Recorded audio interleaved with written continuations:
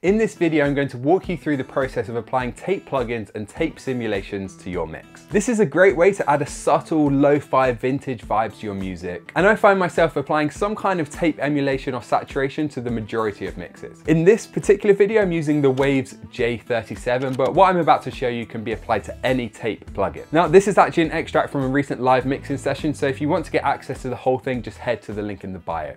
So let's dive right in. I use tape emulation on most mixes, and this kind of track that's got a more natural feel to it is definitely going to work. So again, I really should have copied across my presets. I'm an absolute idiot for not doing that. But alas, I don't have them. So let's go from scratch. So already what we're seeing here is, and this comes back to gain staging. So we want to be in this 0 spot to start to really use this properly. And right now we're nowhere near. So I'm gonna actually just mute this and play around with the levels because I don't want to either blow your ears off. Well, yeah, that's the only, I'm not gonna, making it too quiet wouldn't be an issue, but I don't want to blow your ears off. So I'm gonna play around with the levels a bit. So the level going in is pushing this up to around 0, but then I'm gonna add another gain plugin afterwards because we've already balanced our references.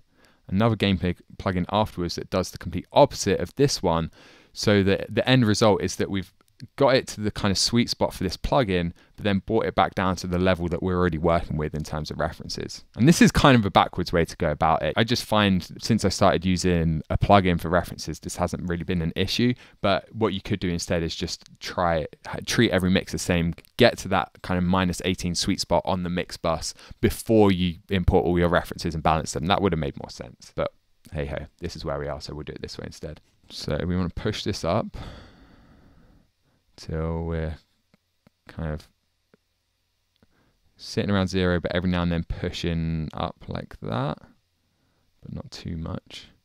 Cool. So we added 15, so let's take away 15. Now it should sound about the same. Cool.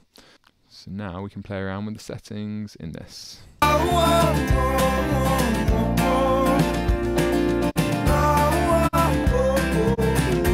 Again, it's going to add like warmth and a more analog sound, but it's also going to affect the tone quite a lot. So we already know what the problems are. Lower mid-range is a bit muddy.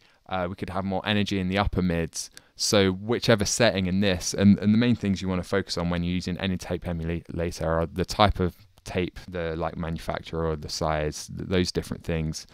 Here it's just we've got these different formulas. That's the main thing, different tone and different speed, different tone. So you just want to play around with those things until you find a sound that you're happy with. I normally leave saturation, wow, flutter, all of that stuff just off. Sometimes it works, but generally I find it doesn't. So everything else off, off, off, and let's try these.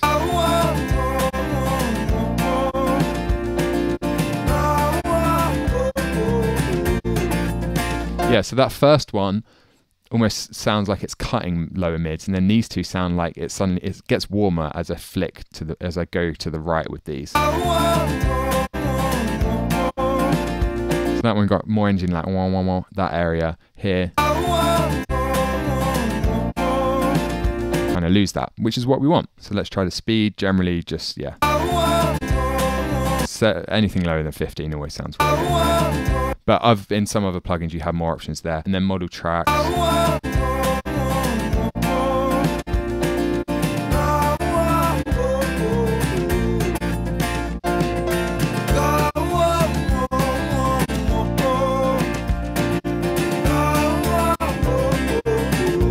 Sounds the most balanced to me. And then we can play around with this drive. So if we bring this down, we'll have less saturation.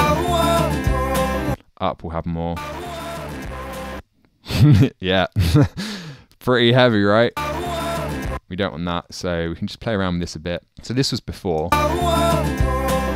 This is after.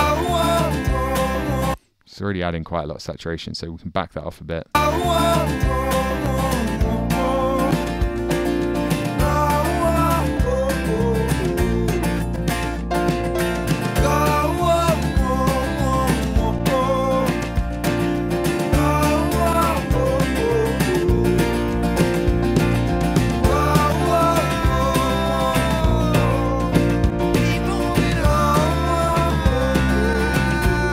Yeah, so it opens up the mix. It does all the things we were trying to do, as well as add in like vibe and character and all these buzzwords associated with like analog modeling. It's also nudging the mix in the direction we wanted to go in terms of opening up that bottom end and the top end. So that's how you use a tape plugin to add more vintage character to your mix. To help you actually go and apply this and improve your mixes with this technique, I put together a free cheat sheet that walks you through this process step by step. So it's a free PDF you can load up next time you're mixing, get my recommended go-to settings, and just recollects all the information from this video. So it's completely free. Just head to the link on screen now or in the bio and enter your details to get access. So that's all for today. If you're new around here, don't forget to subscribe, and remember, create regardless.